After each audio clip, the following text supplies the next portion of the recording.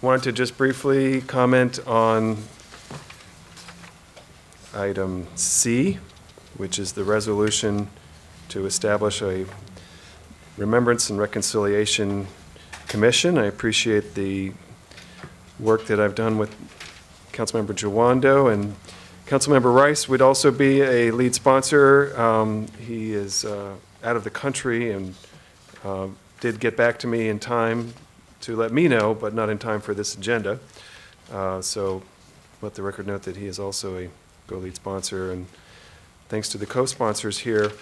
And we are joined today in the audience by several residents or activists who are working hard on this issue. Tony Cohen with the Button Farm Minari Foundation, and Will Schwartz with the Maryland Lynching Project.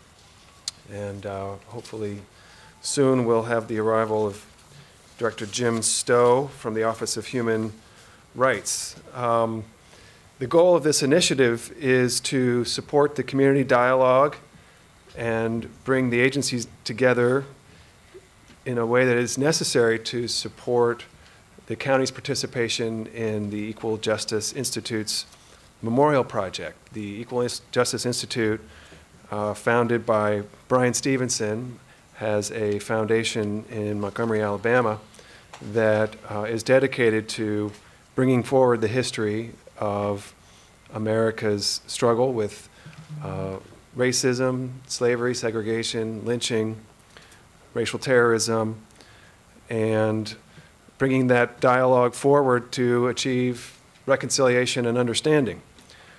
And I'm interested in this for many, many reasons, but I just thought I would share a little bit of the context from my vantage, which is to say that I think America has never owned up to its history.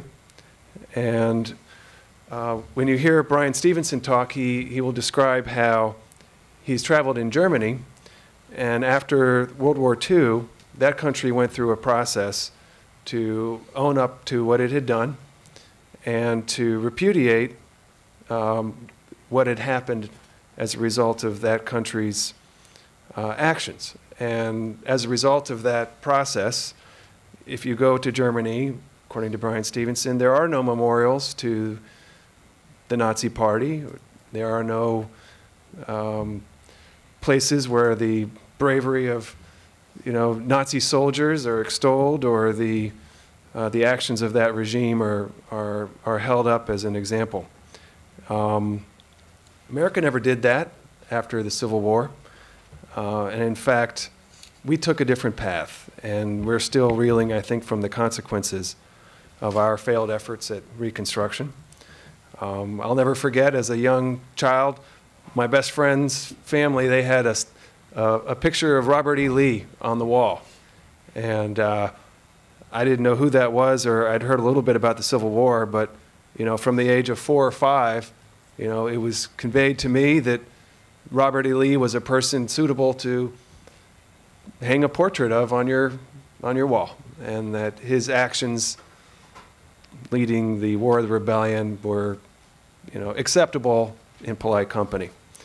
And that I'm sure had a consequence, but that kind of learning is an experience that people in this country have over and over and over. And you'll still see, in places where they should not be, memorializations to the Confederacy. I thought a lot about that when I visited the Gettysburg battlefield. You'll see it here in Maryland at our Confederate, at our battlefields, memorials to the Confederacy. And of course, you'll see it, you would have seen it very recently right across the street. We had until very recently a statue to the Confederacy right here in Rockville. I was recently reading the autobiography of Ulysses S. Grant, and at the end there is an appendix describing how the effort around reconciliation devolved into an agreement, a peace among whites that left blacks behind, and how the understanding of Grant was changed over time to view him as a failed president, as someone afflicted by corruption, and as a drunk, And that's part of the rewriting of history and the changing of memory of the post-Civil War era. And it was Frederick Douglass who said that what is happening now is a peace among whites that has left behind blacks. So we have to, I think, go back and understand that history and see how slavery led to segregation and Jim Crow, which has led to incarceration, and feel the urgency of addressing the problems today of equity and incarceration and poverty, and do what was never done generations ago and try to achieve some kind of community dialogue and recognition.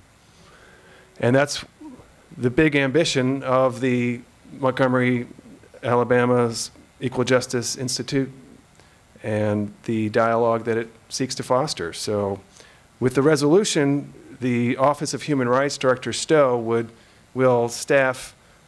provide staff support to a commission that will bring together not only our schools and our Arts and Humanities Commission and our college and our county government, but also community leaders, activists from many walks of life to create that community dialogue and to help us understand and achieve remembrance and reconciliation. And ultimately, and it may take years for this to happen, it would result in, if we are successful, bringing a memorial that is part of the museum in Montgomery right here to Montgomery County. There were three lynchings, at least three lynchings in Montgomery County. And in two of the instances, the victim was abducted from the county jail, which was probably right here on the property of this county office complex, this Montgomery County Council office complex. And the men who were taken from here were lynched nearby, proximate to Rockville. And another one happened in the Poolsville area. So we'll be learning more about that through the process of hopefully locating the locations, identifying markers, taking soil samples, and then interacting with the foundation. So that is what the effort here. We're just beginning this, and it will be a multi-year effort, and it will take time, but it is important work. And again, I want to thank my colleagues for their support and the community leaders for helping to make this happen.